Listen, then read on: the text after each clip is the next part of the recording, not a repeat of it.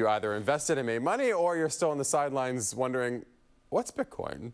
Well, we have you covered in our new segment, Everything to Know. Of course, our topic today, cryptocurrency. And joining us live, Alameda-based financial professional with Defined Financial Planning, Sam Gaeta. Sam, it's good to see you again.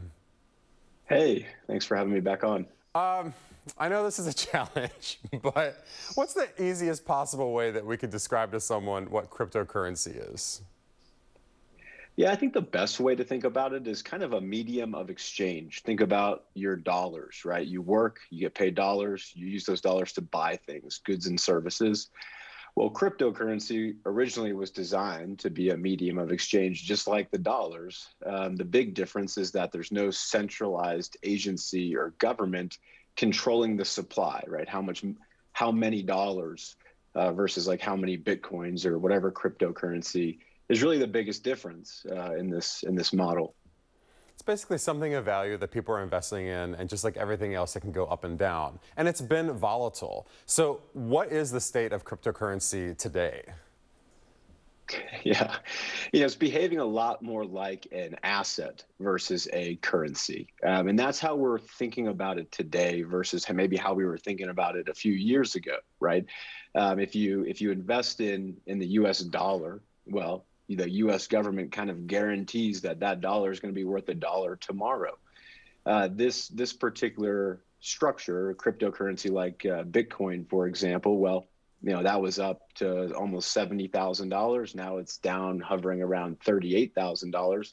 So when you're thinking about, well, is this a store of value, right? Am I going to put my money, am I going to denominate my dollars in cryptocurrency? Well, is it actually going to be worth the same value or more in the future? Well, year to date, that's not the case, and that's a concern with its basic use value. It's more behaving like the stock market, right? The stock market's down 10%, like the S&P 500. As of yesterday's close, I think cryptocurrency year to date's down about 15%. So it's behaving like that. It's behaving like an asset class versus a currency, if that makes sense. You're right, and that's a great way to explain it. So my question is, if you were advising someone, who is the potential person who would be a good candidate to invest in Bitcoin or another cryptocurrency? Yeah, there's two schools of thought here. One is the Bitcoin camp, which is a store of value, a kind of a gold style investment, right? You would buy gold because you want to make sure that it holds its value over time, and gold has historically done that. Bitcoin is essentially a digital version of gold, and some folks believe that that's going to flip gold, meaning instead of investors buying gold to store value, they're going to buy Bitcoin to store value.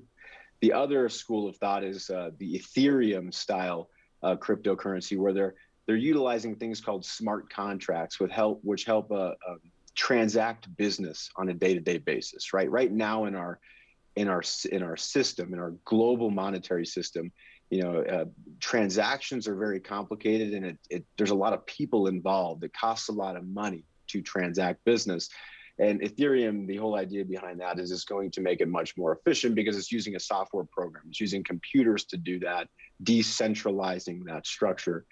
So if you believe those two things, it could be a good investment for somebody. But I think about it the same way we think about any other asset, right? If a client comes into the office and we're talking about investing in the stock market or an individual company per se, we don't recommend putting more than 5% of your total portfolio value in one thing, because that creates too much unsystematic risk. Because Bitcoin or Ethereum or any cryptocurrency for that matter, there hasn't been enough time to prove that that's actually going to do something of value yet. So it's kind of a risk, right? You have to think of it as a risk. I'm betting that this is going to be something in the future.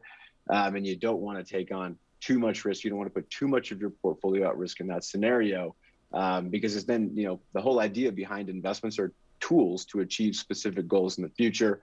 And if you're putting those goals in the future at risk, that's going to be a problem. This is not the place to put your retirement money in.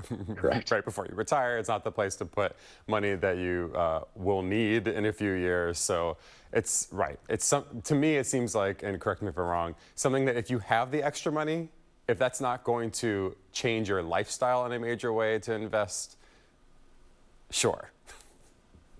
Yeah, I would agree with that, right? It's exactly it's just like if you're in the accumulation phase, you're growing your money currently, you have a lot of earnings potential, right? Like if you're young, you're earning a lot of money, and this is an opportunity to invest in something, a theory that might pay off in the future in the accumulation phase. Well, when you get into the distribution phase, or you're getting closer to utilizing this tool to achieve some goal for you or your family, well, then that's where we need to really identify risk tolerance. Is this going to be something that's going to pay off based on the time frame at which you need to utilize this to generate some future result?